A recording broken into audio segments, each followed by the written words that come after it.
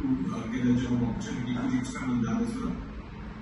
Sure. So there's really two pieces at play.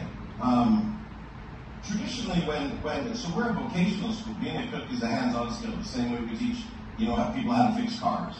And we don't normally make trades programs available internationally, so the Canadian trades program is sometimes just unfamiliar. But how a Canadian becomes a chef in Canada is they would train for 7 months, and then they would work for a year. And then they would train 7 months, and then they would work a second year, and then they would train and work a third year. So that's our trades program. It's a mixture of apprenticeship, working with a master chef, and education component.